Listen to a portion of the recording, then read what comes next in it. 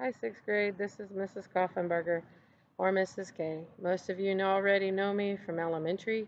There are some new faces that will be coming in. We will still be in the elementary gym, but we will have different things going on for class. It will not be like elementary. Um, Big thing is there will be a locker room. We'll have lockers.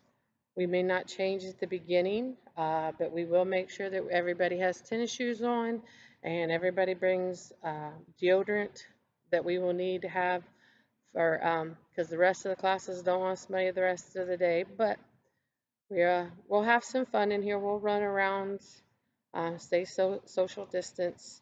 But I'm really excited to see you, and I hope everybody has stayed safe and comes back healthy.